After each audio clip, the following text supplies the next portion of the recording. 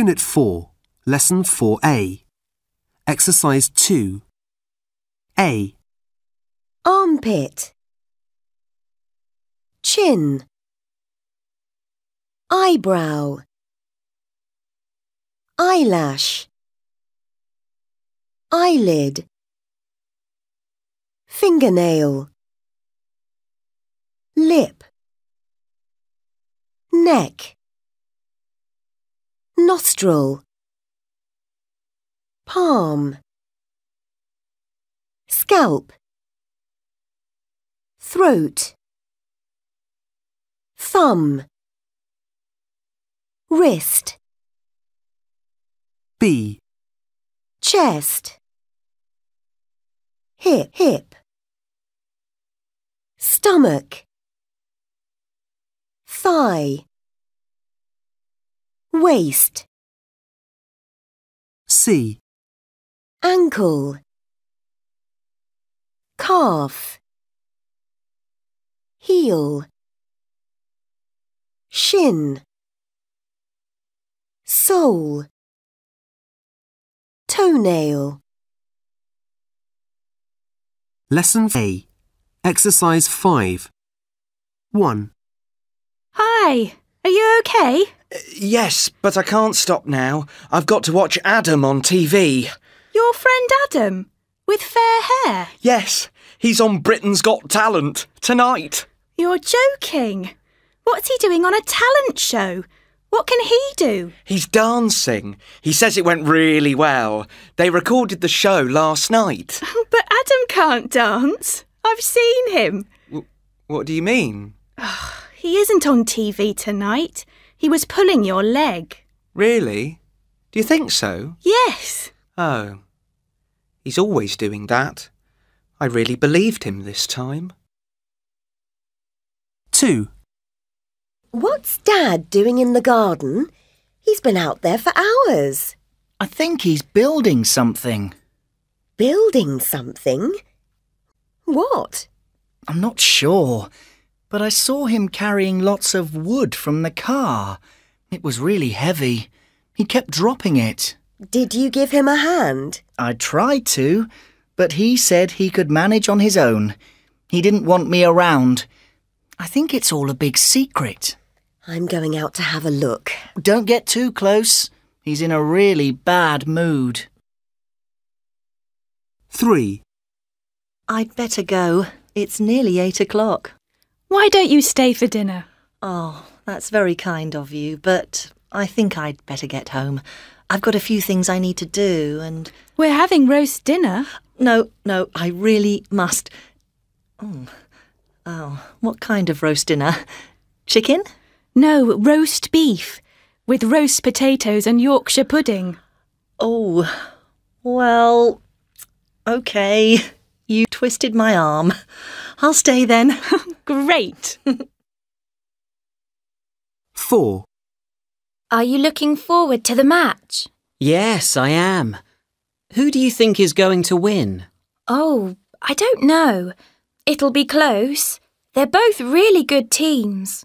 I reckon Chelsea will win, but only by 1 goal. Yeah? Maybe. Oh, come on. Make a prediction. Well, if you really want me to. Yes, I do. I reckon it'll be 2-1 to Chelsea. What do you think? Well, OK. I'll say 2-0 to Liverpool. Really? Do you want to bet on that? I'll buy you dinner if you're right, OK? Oh, yes. OK. I suppose so. I'll stick my neck out. 5. So anyway, I was in a cafe with Kirsty last weekend. You know that new cafe in town? Actually, we were sitting at a table outside, and a woman came over to us and said she worked for Face magazine. Really? What did she want? She asked if Kirsty was a model. When Kirsty said no, she asked her if she wanted to be in some photos. In the magazine. Wow! Kirsty must have been totally amazed. Actually, no, she wasn't. She didn't bat an eyelid. What? She didn't even look excited for a minute. But she said yes, didn't she? She took the woman's mobile number and said she'd think about it. Wow, that's very cool. Maybe that kind of thing happens to her all the time. 6. Hi, Dad. Hey, what's the matter with you? My exams start tomorrow. I'm really worried about them. Why are you worried? You've worked hard, haven't you? I need 75% to get an A in biology, and I need an A to study medicine at university. Isn't biology your best subject? Yes, but what if I can't answer the questions? I'm terrible in exams. I panic. You'll be fine. You need to keep your head. Read the questions slowly and give yourself time to think. And get some sleep tonight. You're right. I know you're right. Thanks, Dad. Lesson B. Exercise 3. When did you start kayak surfing?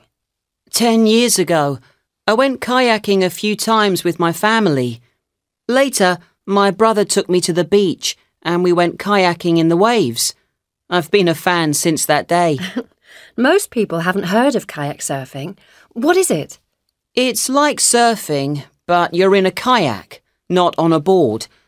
The sport has become a lot more popular in the past few years. Have you had much success in the sport? Yes, I've won several medals so far, including the Junior World Championship.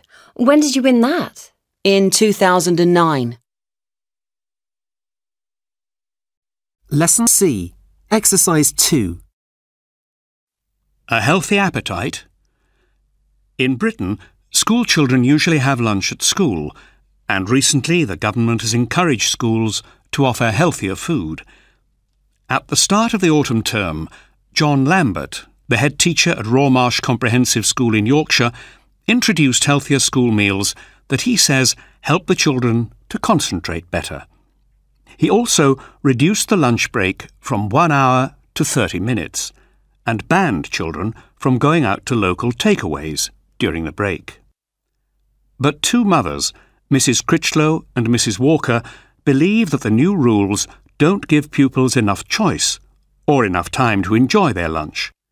So 2 weeks ago, they started passing burgers, fish and chips and fizzy drinks over the school fence.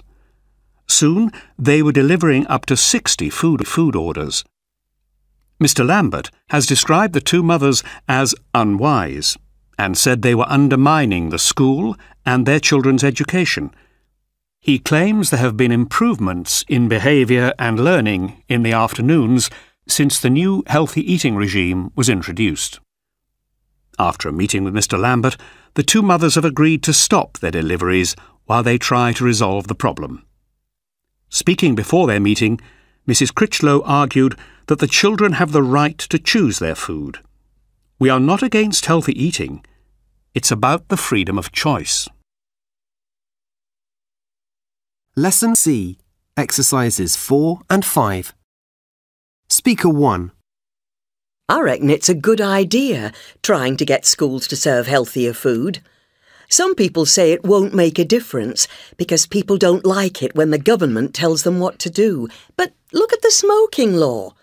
That really helped to reduce smoking and improve people's health.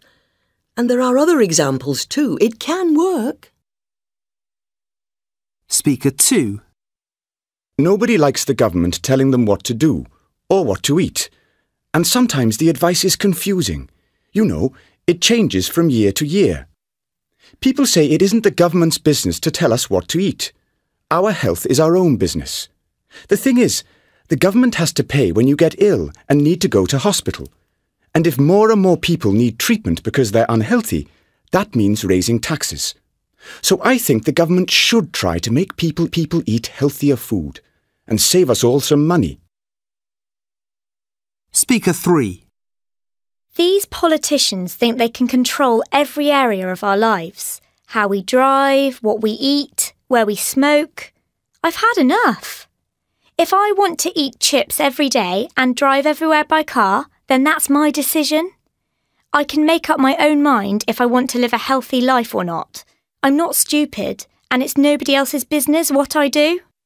We've got too many laws already in this country. We don't need a new law telling us we have to eat salad twice a week, thank you very much. Speaker 4. I think it's a joke, frankly. A law about healthy eating. We don't elect politicians so that they can stop us doing what we want.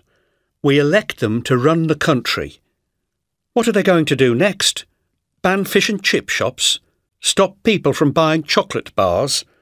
Or pass a law that says fast food restaurants are illegal? They probably would if they could. Meanwhile, crime is going up, taxes are going up. Speaker 5. I don't understand why people are complaining about these new government regulations. I mean, they say things like, we've got the right to eat whatever we want. Well, sure, go ahead, make yourself fat and unhealthy. But what about your kids? You haven't got the right to make them fat and unhealthy too. What about their rights? Lesson E. Exercise 2. Mind over matter? Firewalking. Walking across burning coals or red-hot stones has a long tradition. It became popular in Europe and the USA in the 1970s, and many people went on training courses to learn the skill. They believed that firewalking was good for their mind and body, and might even give them mystical powers. Actually, the ability to walk over hot coals has more to do with physics than mind over matter. The heat doesn't pass quickly from the coals to the walker's feet, particularly if they keep moving. If you do it properly, there is little risk of injury. In 2002, 30 managers from the KFC fast food chain went on a team-building trip, which included firewalking. 20 of them had to go to hospital in order to get medical treatment for burnt soles. They used red-hot wood instead of coal. Hypnosis. In the 1770s, a doctor called Franz Mesmer started to treat his patients in Paris with a strange new technique. He held their thumbs, pressed their stomachs, and then played music on an instrument made of glass. Mesmer didn't know it, but he was using a form of hypnosis. These days, hypnosis still has medical uses, but most people are familiar with it because of stage hypnotists. These performers ask for volunteers from the audience so that they can hypnotize them. In this state, the volunteers do all kinds of strange and funny things. They eat onions as if they were apples, or they act like animals or giant babies. The hypnotist seems to have control over their minds. Although the main purpose is entertainment, some people find the idea of mind control worrying. The British government even passed a law in 1952 in order to protect the public from irresponsible hypnotists. Most scientists believe stage hypnotism does not involve real mind control. The volunteers are extroverts who want to help the performer to put on a good show. Telekinesis. In the 19th century, scientists became interested in the possibility that some people had the power to move a physical object without touching it. They named this power telekinesis, and over the years several people have claimed to have it. In 1980, American James Heydrich became famous overnight after appearing on a TV show. Millions watched him as he made the pages of a book turn without touching them. But James Randi, an American magician, was skeptical. He knows the different tricks people use when they pretend to have psychic powers. Randi appeared on a live TV show with Heydrich in order to test his claims. He put small pieces of polystyrene around a book and then challenged Heydrich to turn the pages using telekinesis without moving the polystyrene. Heydrich couldn't do it. Later, Heydrich publicly admitted that he had never had special powers. So how did the pages move? Simple. He blew them. But he had practiced blowing hard without moving his lips or chest. End of CD 1. Lesson F. Exercise 1. Good morning. What can I do for you? Well, I've got a problem with my eye. Oh, yes, I can see that. When did it start? 3 or 4 days ago. I see. Is it painful? Yes, it's very sore. It hurts when I blink. Let me have a look at it. Yes, the eyelid is very swollen. Have you put any drops in it? Yes, I got some eye drops from the chemist's, but they didn't do anything. I think you need antibiotics. You've got an eye infection. Are you allergic to penicillin? No, I'm not. I've taken it before. OK. I'm going to prescribe some eye drops as well. Good. Thank you. Have you had any other symptoms? No, I haven't. I've been feeling fine. Good. Now, I think you should come back next week. I want to make sure it's getting better. And you must call immediately if it gets worse. Lesson F. Exercise 3. 1. Hello, come in. What brings you here today? I'm not very well. I see. What are your symptoms exactly? I feel hot and shivery. Let me take your temperature. Yes, you've got a temperature. It's quite high. Have you got a headache? Yes, I have. What about a stiff neck? No, my neck's fine. Have you noticed a rash anywhere on your skin? No, I don't think so. Well, I'm sure it's just a normal virus. You need to drink lots of water. If I were you, I wouldn't worry about food until you're better. Just eat when you're hungry. OK, so I don't need any medicine? No, just rest. And, as I say, plenty of water. Thanks, Doctor. 2. Come in. Hello. How can I help you? Well, I had an accident yesterday. I fell out of a tree. Oh, really? How far did you fall? Probably 2 meters, but I banged my head. Right. And have you been having any symptoms? I've had a bad headache all day today, and I'm feeling a bit sick too. I think you've got concussion. How did you get here? On my bike. I don't think you should cycle home. Can somebody pick you up? Yes, my dad. Is it serious? Probably not, but if your symptoms get worse, call the hospital. It's very important to be careful about head injuries. OK. Thanks for your help. You're welcome. 3. Hello, come in. How can I help? I've got an upset stomach. How long have you had it? Just a couple of days. Any other symptoms? Headache? Fever? No, just my stomach. I feel sick too. Can you remember eating anything unusual? Anything that tasted bad? I had some chicken at my uncle's house at a barbecue. It wasn't really cooked. It was still pink in the middle, but I had to eat it. Well, that's probably what caused it. It's very important to cook meat properly. Can you give me anything to make me feel better? Oh, I don't think you need to take anything. Drink plenty of water. Don't worry about eating anything yet. Oh, OK. Thanks. And you must take extra care washing your hands. OK, I'll do that. Anything else I can help you with? Yes. Is there a toilet here? Yes. First door on your right. Thanks. Bye. 4. Good morning. How can I help you? Oh, hello, Doctor. I'm feeling really bad. I've got an upset stomach. Oh dear.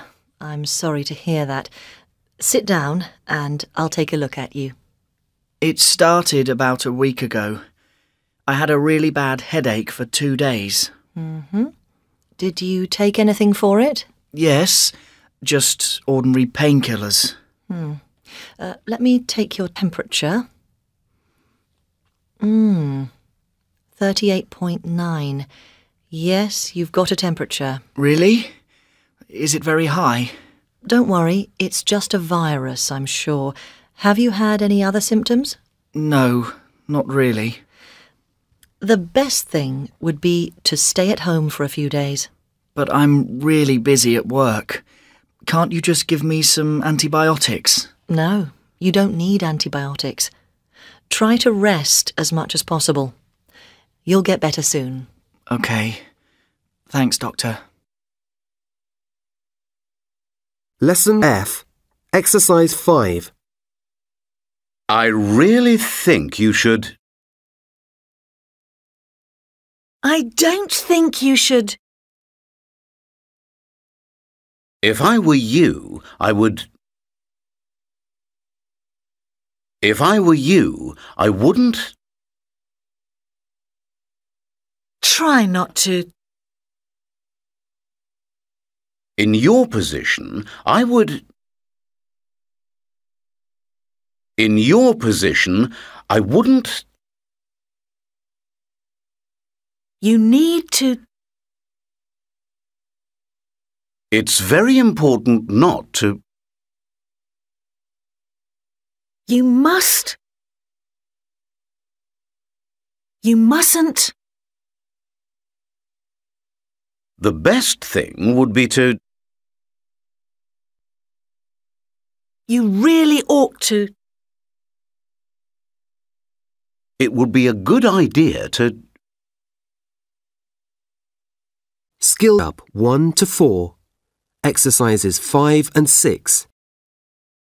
Hi, you must be Anna Porucznik. Yes, I am. Nice to meet you. My name is Julian Lloyd. I'm the Human Resources Manager here. Thanks for coming. My pleasure. Now, I've got your application form here. You're a student, aren't you? That's right. I'm studying economics at the university. And how is that going? Fine. Well, it's difficult, but I'm enjoying it. You enjoy a challenge, do you? Yes, I do. Good. And you're looking for some part-time work? Yes, I am. I've just moved to a new flat and the rent is a lot higher. I understand. So why did you apply for this job in particular? Well, I looked at quite a lot of job adverts and this one just seems right for me. I worked at a holiday camp last year, so I've got a lot of experience of dealing with the public. And I'm very enthusiastic. And you mention languages on your application form, don't you? Du sprichst Deutsch. Ja, mein Deutsch ist nicht perfekt, aber ziemlich gut. Yes. Any other languages? Polish, of course. You're from Poland, aren't you? Yes, I am. And I speak a bit of Russian too. Good. Well, do you have any questions? Yes. What exactly are the hours? The advert just says morning or afternoon. Oh, well, the morning hours are 9 o'clock until midday. The afternoon hours are 4 till 7. So 3 hours. The advert says 2 hours. Does it? Oh, dear. That's a mistake. Yes, the shifts are 3 hours. Is that a problem for you? No, it's better. Oh, good. And which would you prefer, morning or afternoon? Afternoon is better for me. I have classes at the university in the mornings. Great. Well, I'm very happy with your application. When can you start? Next Monday? Sure. Great. I'll send you a confirmation letter in the post.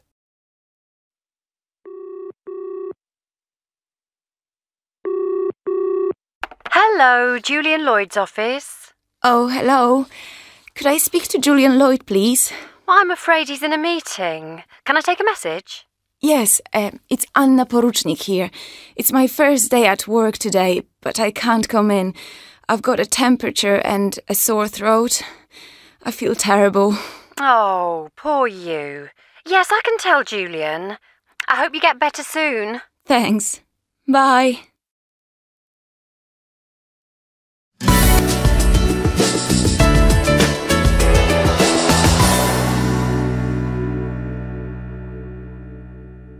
Unit 5, Lesson 5A, Exercise 2. Are you a computer geek? 1. Have you ever A. Downloaded and listened to a podcast? B. Uploaded photos to a social networking site? C. Located a Wi-Fi hotspot? D. Installed an app on your phone? E. Joined a file-sharing network? F. Published a blog? G. Subscribed to a YouTube channel? H. Used a webcam to video chat? I. Used autocomplete to fill in forms on web pages?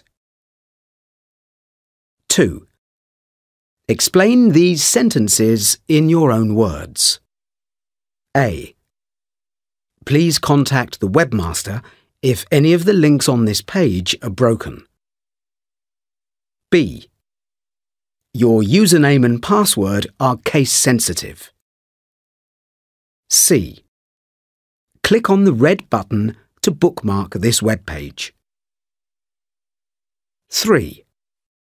Can you name 3 different A. Companies that make desktop computers? B. Things you could connect to the USB port of a computer? C. Means of data storage? D. Internet browsers.